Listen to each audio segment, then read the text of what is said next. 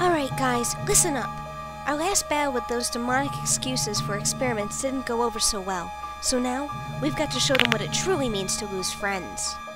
I've called the three of you here, since you each have something Sandwich and I need for you to help us with this mission. Waka Scout, you're faster than any of us combined, and a bit of strength to boot. Yeah!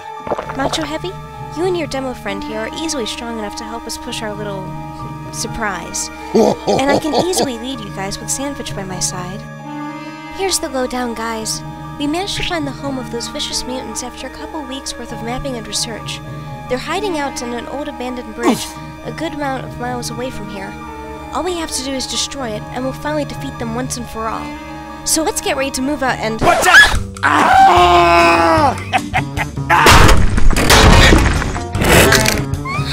How did you get here, Sniper?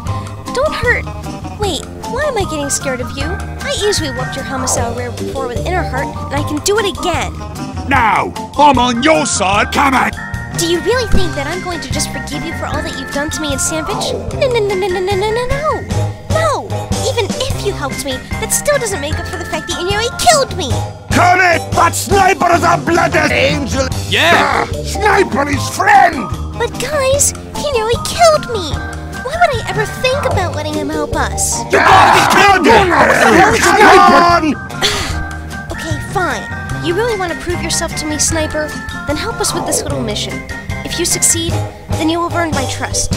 Deal? Okay. That's what I'm talking about! Alright, our team's all ready. I guess. So here's where the real fun begins.